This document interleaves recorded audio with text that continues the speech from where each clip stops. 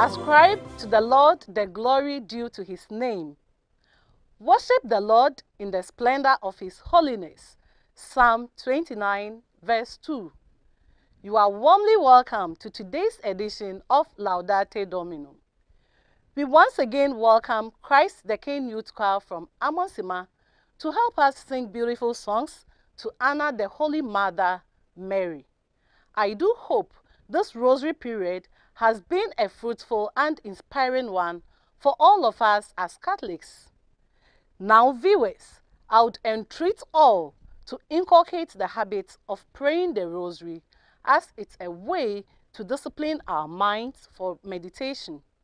To repeatedly pray the rosary calms our mind and it slows us down to be attentive of what lies ahead. Now, let us listen to the choir as they sing Mbo Maria, Mbo Epuraba, and Daily Daily Sing to Mary. Let's listen to them.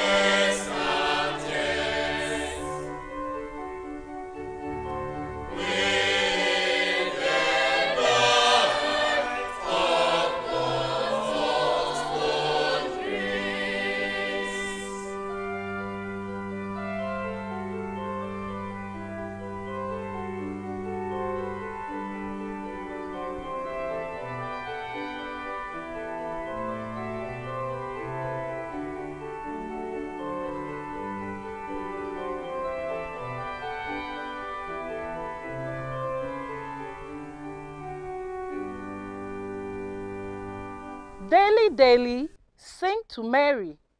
Sing, my soul, her praises due. All her feast, her action worship. Lost in wandering contemplation. Be her majesty confessed. Call her mother, call her virgin. Happy mother, virgin blessed. We will now call on Reverend Father Boris Ketemapi to give us an exhortation. After, Christ the King Junior Choir will give us Maiden Yet a Mother, Hail Holy Queen enthroned above, and Mbo Maria. Stay tuned. Dear good people of God, dear all of you watching this program at this moment, may the blessing of God abide on each one of you. I am Father Boris Ketemepi, a Comboni missionary from Togo working at Nkamfwa, St. Paul's Catholic Church. I'm happy to be here to have this short exhortation on the Gospel of today. The Gospel takes us to the story of Zacchaeus, or his encounter of our Lord Jesus Christ. Zacchaeus heard about our Lord Jesus Christ. He heard about his miracles. He heard about his preaching. He heard about his compassion towards the poor, the outcasts, and those who are rejected from society. He is touched and felt moved to go and meet our Lord Jesus Christ. He felt called by the Holy Spirit already at work in him to go and meet our Lord Jesus Christ. Zacchaeus take a step ahead because called by our Lord Jesus Christ. Not just for an encounter, because all of us who know our Lord Jesus Christ know that when he comes to us, he does not just come as a visitor and go back. He has come to operate a transformation in our lives. He calls us for an encounter that will change our lives, for us to become alter Christus. We have to become like he himself. That is what he has done when he took flesh from our flesh and became man, so that we also may benefit from his divinity and his power at work. Zacchaeus felt the call in his heart and takes steps. Though it is said about him that he is short and has obstacles in front of him, of course, short physically, but I do believe also short about many other things. Short about understanding who Jesus is. Through God, through man, is not clear for him. Short about ideas how to behave in front of Jesus Christ, such a person of fame. He is truly short. But then he takes the courage and fills his heart with goodwill and takes a step towards our Lord Jesus Christ. Goes beyond all the obstacles, and then he finds himself, not he reaching Jesus Christ, but Jesus reaching to him, welcoming him, and then asking to be in his house. Then will take place the miracle of miracles, the one that our God wants to operate in each one's life, a transformation, a man becoming God, a man welcoming divinity and living of the life of God himself. This will happen for Zacchaeus. He welcomes Jesus in his life and then explodes from his heart a generosity beyond any measure.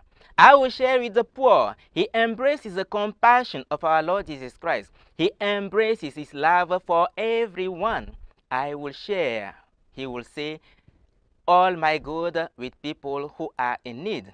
Then he'll go further, saying, I will seek the ways of justice. If I have wronged somebody, I will pay that person back 4 times. This is beyond measure. What Zacchaeus is doing here is to repent from his old ways, ways that are sinful, and then embrace the ways of God, righteousness, love, and compassion. These are the ways of God. This is the expression of the power of God that is transforming our lives, and that is to lead us to his kingdom, a kingdom of God. As Jesus Christ says upon him, today the kingdom of God has reached your life, your house. Brother, sister, if at this moment you feel the call of the Lord to get closer, to take a step ahead towards him, do not let anything be an obstacle. Embrace the call and go. Embrace love, embrace righteousness, embrace justice, and let God operate the miracle of miracles in your life. Make you become like Him and live of His divinity so that you may also have a share in His happiness for life everlasting. Once again, may the blessing of God abide on each one of you and lead you throughout this week. God bless you.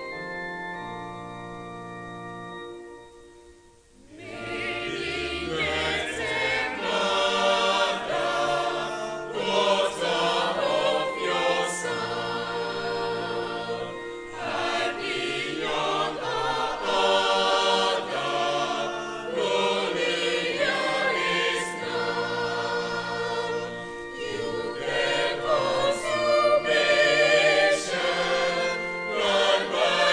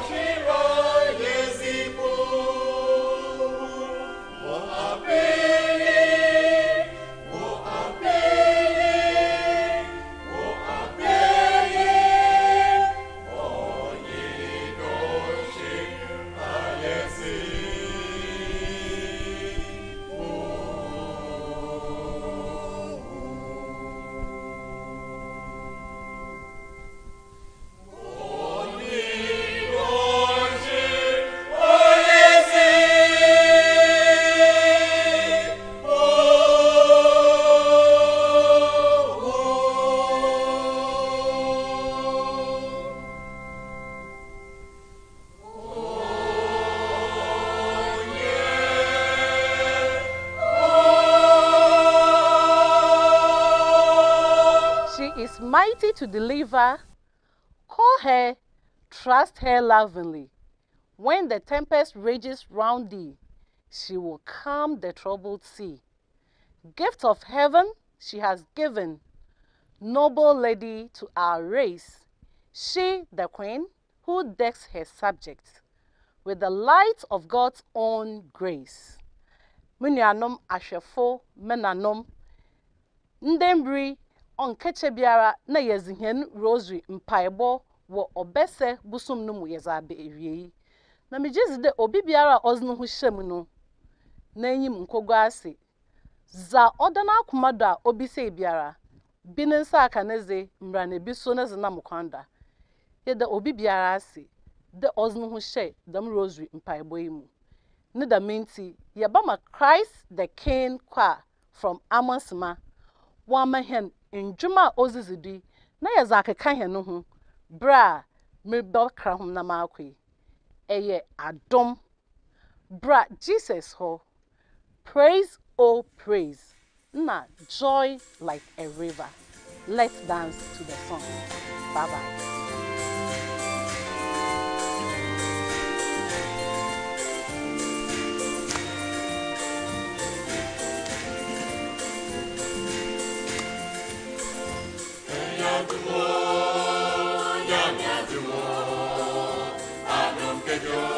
Amosima Savior, Adumo,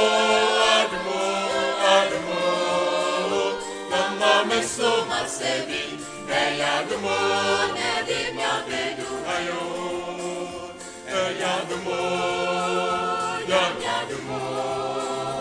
Adum Kejo, Amosima Savior, Adumo. Amosima Savior, Adumo, Nedimya Bedu Hayo, Adumo,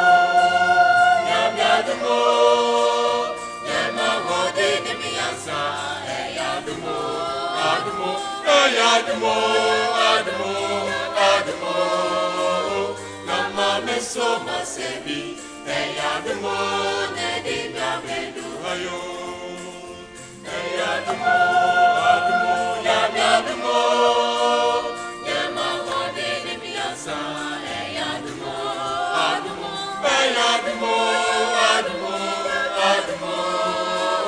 Amosima